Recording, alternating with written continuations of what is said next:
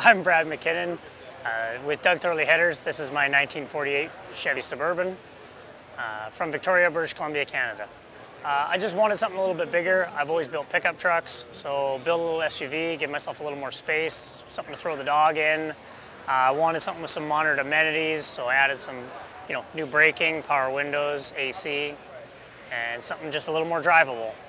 So I actually found this thing out of an estate sale in East Vancouver up in Canada. It was looked pretty good. It was an older restoration.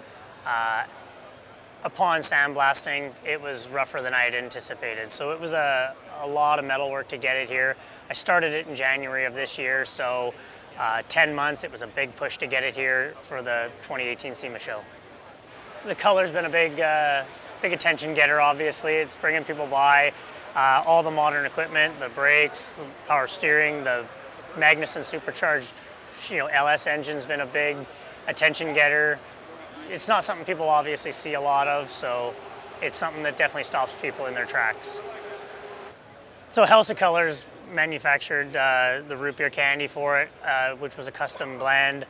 We've got some brakes from CPP, which I also used their Hydrostop and power steering racks. I controlled the column for it, and we were able to use US mags and Diamondback tires for the white walls. United Pacific did all the lights and the bumpers. Dakota Digital, with the instrument cluster and all the gauges, with Vintage Air controlling the AC. Obviously, got Doug Thorley Headers and MagnaFlow on board, so it sounds just as good as it looks.